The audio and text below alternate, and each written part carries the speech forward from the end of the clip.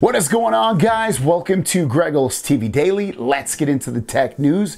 First story of the day is about the Nest Hub. They're coming out with version number 2 or generation number 2. Now, this is Google's smart speaker with no camera, and generation 2 is looking like almost the same exact thing. So there's no camera still on this. You're still gonna get their 7-inch 720p display, which actually looks really nice, even though it's only 720p. The new price of this is only going to be $99. So you're getting a really good price for a really good smart speaker overall. It's gonna have gesture control now.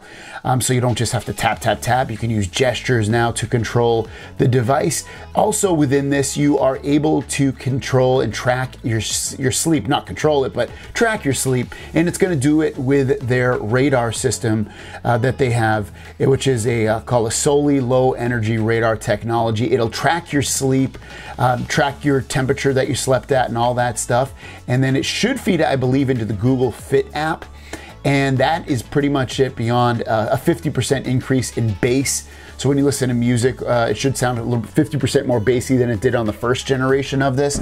It's available now for pre-order. I'll link it down below. So if you want to take hold of it and pick one up, I would recommend it. I have a few of these. I have the first generations. Very, very nice devices. I love them. Very reliable as well. The next two stories are about the Galaxy Z Fold 3, the successor to the Galaxy Z Fold 2. The first story that we're going to talk about are the colors that this Galaxy Z Fold 3 is going to come in, and also the Galaxy Z Flip 2 are going to come in, and you'll probably like the colors for the Z Flip 2 more if I had to guess. So let's check this information out. This story comes from Sam Mobile. They have this exclusive, and as you can see from here, they're saying we now hear that the Galaxy Z Flip 2 will be launched in a handful of new colors. They include light violet, which is the color I would get it in, green, black, and beige. Beige is interesting for a phone color. And the Z Fold 3 will be available in black and green. That's it, just black and green. So two colors for the Z Fold 3. They do say, though, at the very least, though, there may be additional color options as time goes on for both of those devices. Now, I'm more excited about the Z Fold 3, and I think you guys are as well. The color green, the color black. Color green as a major color to choose from is kind of weird, I'll admit.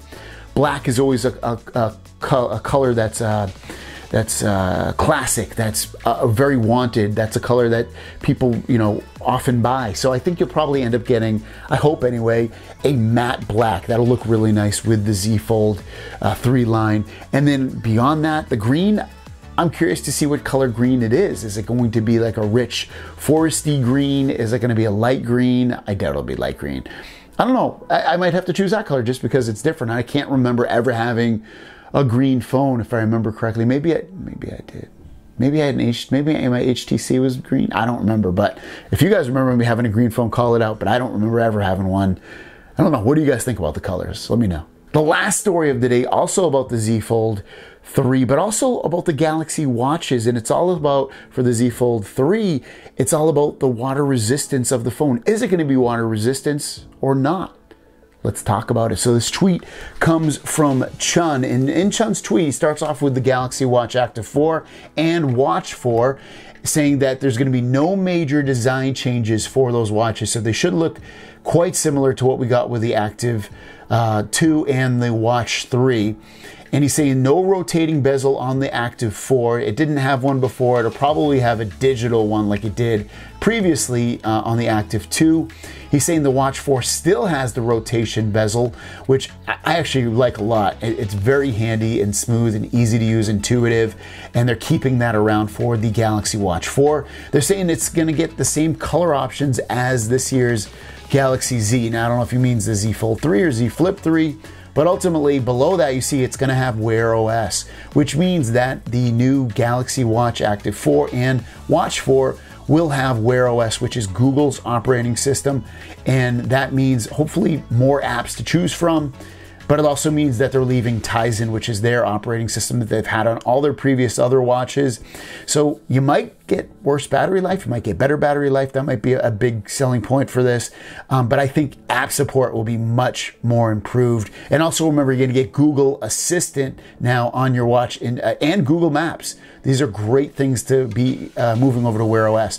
The last line of his tweet says, Z Fold 3, splash resistance in the works, but don't expect an IP certification for now though. So what he means by that is you won't be able to grab your Galaxy Z Fold 3 and put it underwater and take photos and videos and pull it right back out or drop it in the toilet and bring it out and it still will work. I mean, it might still work if you do those things, but it's not rated for those things for it to actually happen. What he means by splash is, you know, a little bit of splash of water on the screen or the back or on the side or the bottom or on the top, somewhere along that, it should be fine. It should be rated for something like that, but underwater, it's not rated for that and could potentially break. So it's kind of what I was expecting with the Galaxy Z Fold 3. I don't think they're going to give us everything.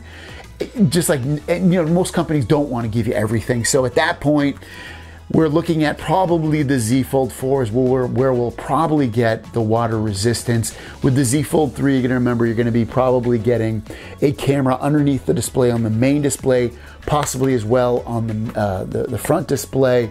You're getting potentially a thinner body, a lighter body, a smaller hinge. Those things add up for a better overall, you know, experience with the phone. At the same time, it gives us something to want and need for the Galaxy Z Fold 4. Thanks for watching. Don't forget to subscribe. New videos every single day. My question out to you guys is, what do you think of those colors for the Z Flip 2 and the Z Fold 3? Let me know in the comments down below. For me, if I had to guess, Z Fold 3, I'm choosing green, just to be different. And everyone's going to get black, and I always get black phones except for this one, but generally I get a black phone. And then for the Z Flip 2, if I got it, I'd probably get that purplish color. Let me know about you guys. Thanks for watching. Have a great day. We'll see you down the road.